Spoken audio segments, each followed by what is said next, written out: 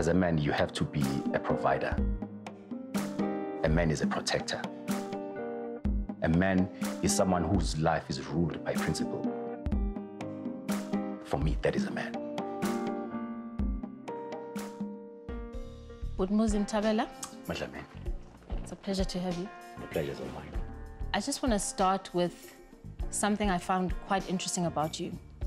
And that's that which grounds you, which I think is your spirituality. You know, you describe yourself as a royal priesthood.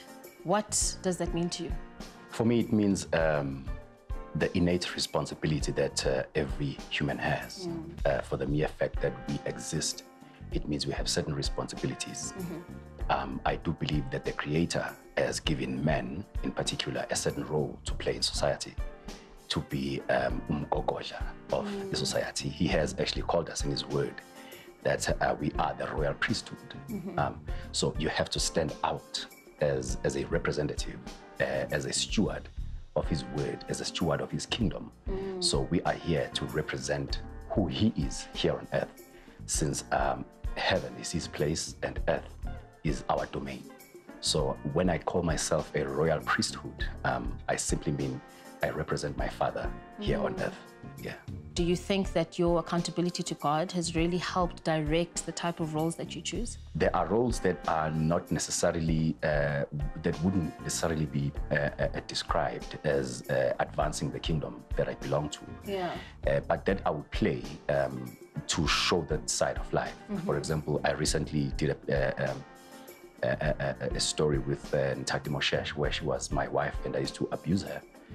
So sometimes it's a matter of starting a conversation about what is really happening. I once did a play at church as well of an abusive husband. And I was shocked at how many people came to me and told me that they related with the story because it hit home with them. It's something they were used to. They were familiar with that. How do you define manhood for yourself? A man, number one, has to, interestingly, I was asked this question 2 days ago when I was giving a talk to some young people. Somebody asked me, what is a man? A man is someone whose life is ruled by principle. We are living in very interesting times where we have to keep redefining our roles, keep redefining who we are. When your backbone is in place, it wouldn't matter what kind of rules and regulations that the government imposes on you. My manhood doesn't have to be defined by the government. It doesn't have to be defined by the rules and regulations of the government of the day. So if, for example, my wife earns more than I do, she will know that I'm the man of the house by the way I treat myself, by the way I treat her. If I treat her as my queen, it doesn't matter if she's making 10 times more money than I make. But when she gets home, then she will know that this is my king because I'm treating her as my queen. So the government has nothing to do with the fact that it has empowered my wife to make more money than I do. So the moment I feel threatened, it's because I've forgotten who I am, why I'm here, and what is my relationship with my Father. Actually, I feel very privileged as a man. I get away with murder simply because I'm a man. There's been songs like "It's a Man's World." However, my standpoint is that men treat women the way they do because of fear. We fear your power. So in order for you not to show your power, I have to oppress you. I feel that women are very strong, much stronger than men.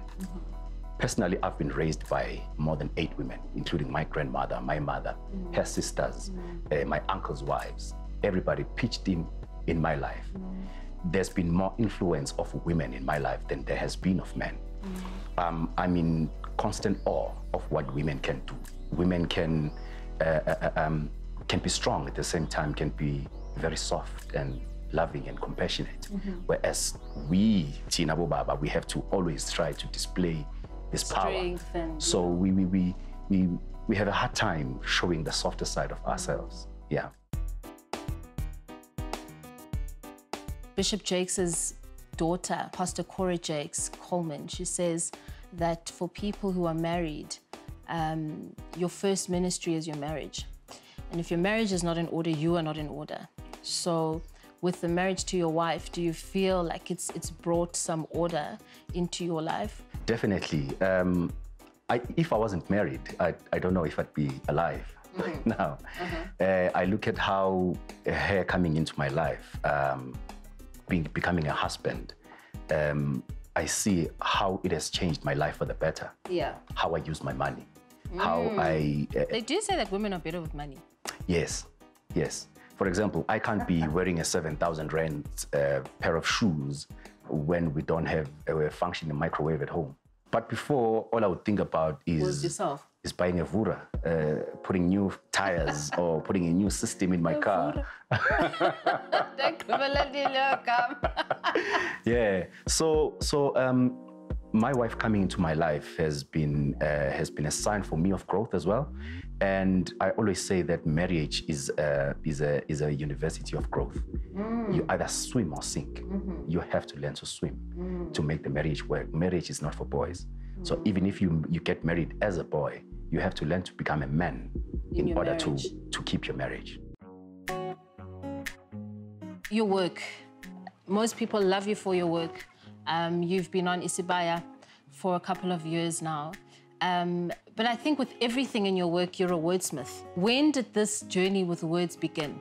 When did you decide, I don't want to be a doctor, I don't want to be an accountant, you know, act?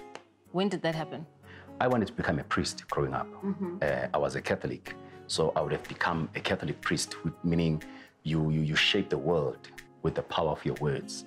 So I grew up understanding the importance of the power of words. So, but when that didn't happen, when I changed my mind about becoming a priest or a pastor, I worked behind the scenes as an editor for about 12 years. But I've got a very short concentration span, so I decided, How does that work with acting? A short concentration span? Unfortunately, with acting, it's different for TV as it is with theatre. Because you can edit and... Yeah. TV, I do a role now. I'm doing 13 episodes. We're going to be shooting for the next 3 months. I can't possibly get bored in a short space like 3 months. So you play different roles. It's always interesting. You're always doing something new. It's dynamic. And you're always finding ways of reinventing another character and trying to be careful not to play this character like you played the other character. So there's that excitement with that. But the beauty with working with words, as you said, is that when you are inventing the character, you give them the lingo, you give them the nuances, you give them the style, you give them how they walk, how they talk, how they use words. So there's that freedom of using words as you see fit. And what is the dream for your life, you know, in the hereafter, like moving forward? Dream roles, dream vision, what does your life look like after today? I've just played my dream role. That's amazing. That's amazing. There are 2 dream roles that I've been wanting to play before I hang my gloves. I wanted to play the role of Jesus Christ, and I wanted to play the role of Shaka Zulu. Yeah, so I've played this one. I don't know if I'll be able to play this Jesus one. Christ? No, I've played Jesus Christ, in the play at church. Shaka Zulu. Yeah, so I don't know if that's going to happen, but... I saw a tweet last night when they said that there's a production happening in place about, you know, Shaka Zulu's life. Yes, yes. And in the comments, someone asked, you know, who do you think should play it? And your name came up about 3 times. So, you know. I hope the producers saw that.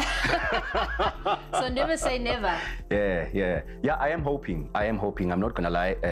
Because you must know, I mean, Ushaka Zulu in my head is Uhenry Cele. Yes. Yes. So the next best fit would be you. And by the way, he wasn't a dark bone, Ushaka Zulu. He was yellow bone. Not yellow bone, but he was quite light. But he was quite light. Oh, yes. You're serious? Yes, because according to Ibongo Zamakosi, when they say he glowed like the sun. So he was not a yellow bone, but he was quite light. No, I think the dark bones won't accept that. No. I'm a yellow bone. Yeah. They have enough in life. They're taking everything. No, they can't take Shaka Zulu. Wow, no. Yeah, so that's my journey. But also in the future, I am working on starting my book club.